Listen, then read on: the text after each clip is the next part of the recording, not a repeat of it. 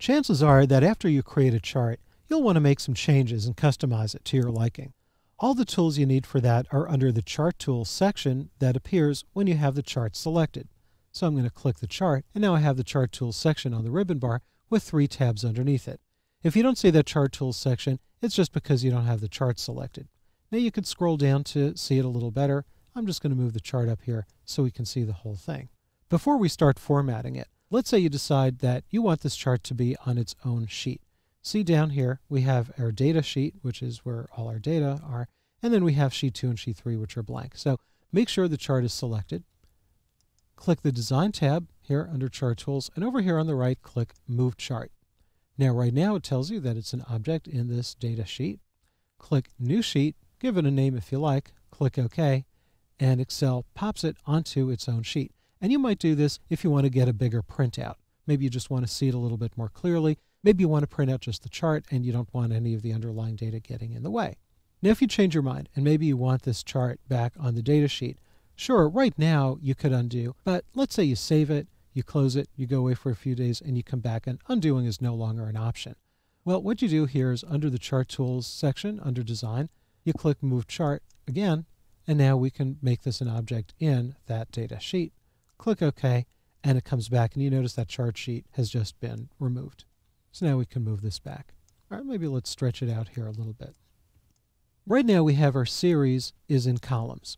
Right, we have columns for quarter 1, 2, and 3, and that's what's in the legend. And if you're never really sure, oh gee, is the series columns or rows? I don't know. The legend is the giveaway. So right now we have a quarter 1 series, quarter 2 series, and so on. Let's click over here to switch column and row. It's just a little easier to look at. It'll be a little easier to modify in this exercise. So let's go and format this chart so it looks a little bit more olive-ish. So with it selected, make sure the Design tab is active, and over here click that down arrow. And you'll notice as you move your mouse pointer around, there's no updating to the chart. It's not dynamic here. So just click one that you like. This one is kind of olive colored.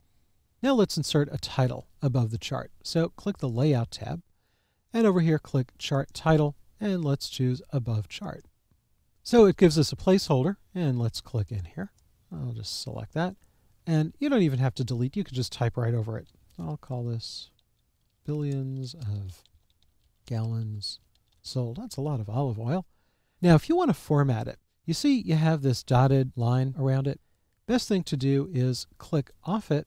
Anywhere on the chart is okay. Then click back on it. So now you have a solid border instead of a dotted border. Go up here to the Format tab, and you see you have these word art styles. Click that, and you have all sorts of options here. And choose one you like. Don't worry about the color just yet. I'll choose this one here. Well, that blue color doesn't really look very olive-ish, so we can change it. Go up here to Text Fill, and choose maybe a green fill, and you see it keeps some of that formatting as well. We could also add a reflection if you like. Go up here to Text Effects, Reflection, and you could apply some sort of reflection. And if you roll your mouse over some of these options, you can see how it's changed. I'm just going to take this one. It's kind of subtle. We could also format this sort of as an object and give it a background. Leave it selected, and over here under Shape Styles, click that down arrow.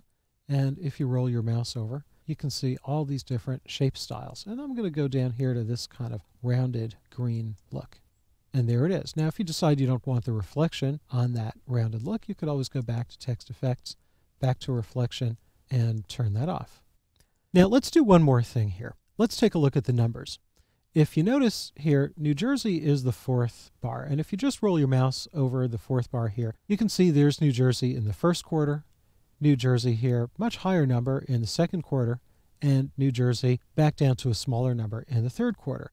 Well, we don't know why that's happening, but you might assume that in the 2nd quarter, that New Jersey number is an outlier, so you might want to highlight it a little bit more than just having it green with all of the other bars. So here's what we do. Click that bar there, and when you click it, you notice that all 3 of the New Jersey series bars get selected, and over here in the chart also, it gets selected. Click that quarter 2 New Jersey bar a second time, and just that bar is selected. So that's not a double click, it's really a click, hesitate, and click again. So just that bar is selected. Now right-click your mouse on it, and from the pop-up menu, you want to choose Format Data Point. Now, if that says Format Data Series, it means that you don't have that one New Jersey bar isolated. It means you have the whole series isolated, so you'll want to make sure just to get that one selected. So click Format Data Point. And over here, choose Fill. And you see it says Automatic because it's simply picking up the style that all of the bars have. So instead, let's choose maybe Gradient Fill. Nice sunset color, isn't it? And if you click here on Preset Colors, there's other presets that you can choose. And of course, you can customize these any way you like. And you can change the gradient stops, you can change the color, brightness, and transparency. I'm just going to leave those the way they are and click Close, and I'm going to deselect. So if you have to present this chart to someone, and you especially want to show them that New Jersey number is an outlier, this is a heck of a lot more obvious than it is than the number in this data sheet, wherever it is.